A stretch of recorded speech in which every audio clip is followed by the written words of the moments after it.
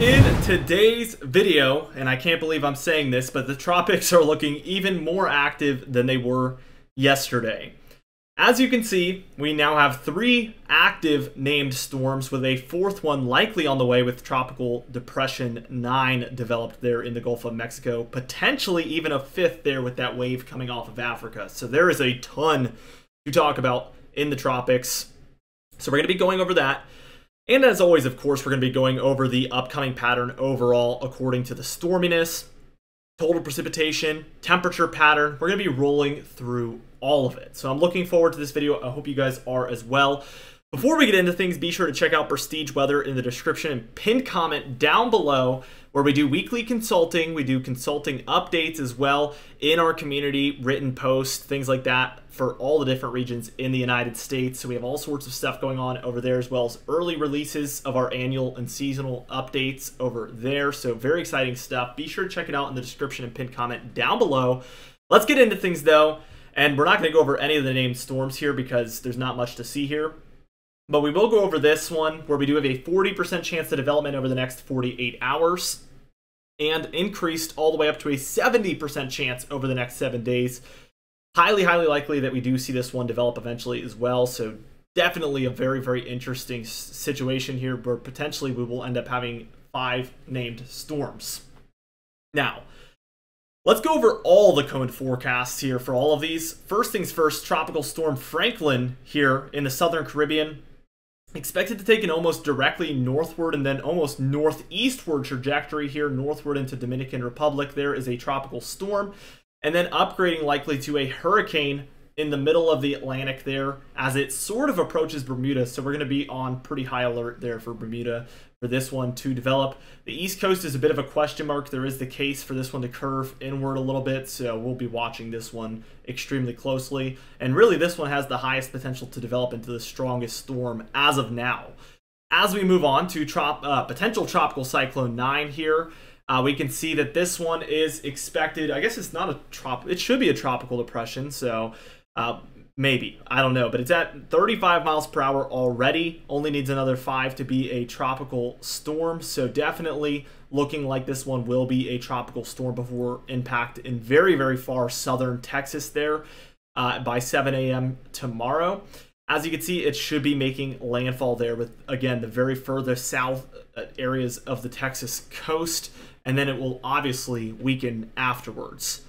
For Tropical Storm Gert here, we can see this one is expected to pretty much weaken and diminish before it ever reaches the Caribbean. So we are going to see this one die down, but it did get us further into the named storms. And if you watched yesterday's video, you remember me saying, I think this one does have some potential to reach that tropical storm status. Sure enough, it did end up doing that. It was extremely close. It's at 40 miles per hour right now.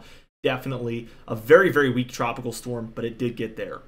Now, for post-tropical cyclone Emily, this one is expected to remain at kind of that tropical depression strength. We do have 35 mile per hour sustained winds, so there's always the chance this one comes back up to a tropical storm. It is at that sort of intensity where there is always the chance. It is expected to curve very far to the north, very far to the east of Bermuda, and basically pose no risk for any land.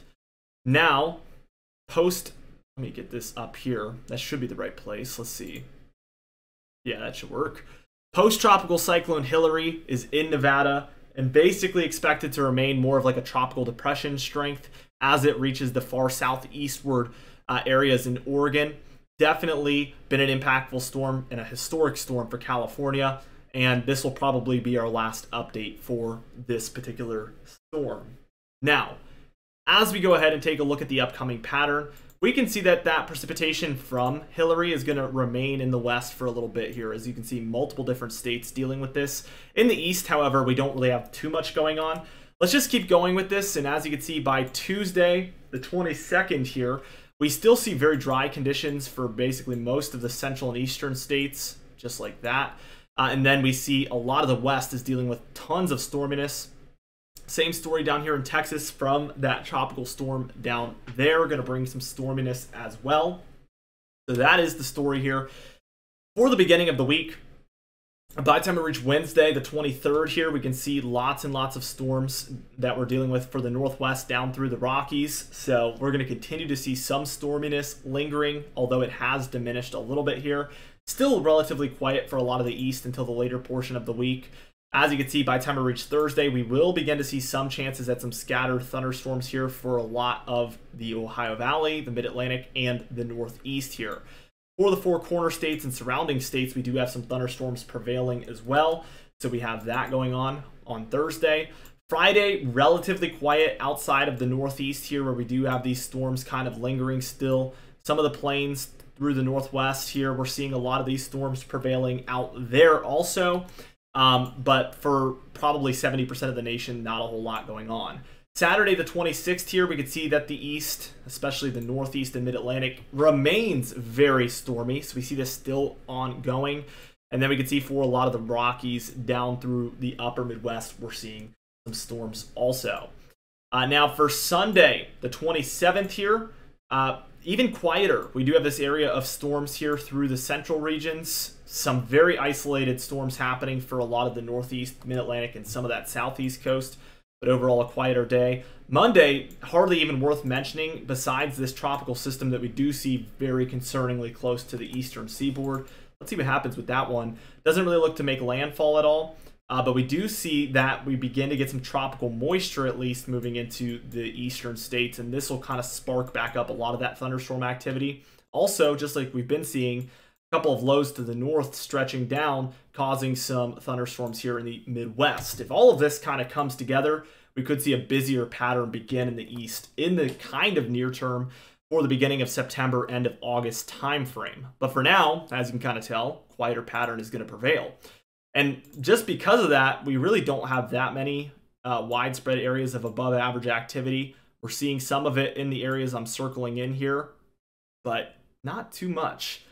Upper Midwest into the kind of Mid-Atlantic Northeast area, some of this for New England. So there's just these multiple scattered about spots dealing with some above average activity, but nothing like we've been seeing with very, very widespread swaths of it. Much quieter here in this case. So definitely an interesting pattern. Again, quieter, I think, is the trend here. We can see that this warm up for the East has begun, and we do see this more negative P&A look out west. You see something like this, and this causes a surging warmth to take place for a lot of the central and eastern states. So that is what we're seeing here. Let's keep going. As you can see, the warmth prevails until about the 28th time frame here. And this is when we see a warming trend back out west. I always talk about how this is what dictates everything, the west. And sure enough, in this case, we see the warming in the west, and instantly almost we see cooling begin to take place here for a lot of the central and eastern states. Let's keep going, keep going, keep going. And we can see that overall a cooler pattern does mostly take over for the beginning of September, or kind of like later August timeframe. We do see this trend of warming for the first week of September. And again, I'm going to point it out, but you might have noticed already, but look at how the West cooled down and we instantly saw this warmth surge. So just as I've stated multiple times, the West is what's in the driver's seat basically for what kind of pattern we see for all of the lower 48. Really, really interesting how that's dictated the pattern.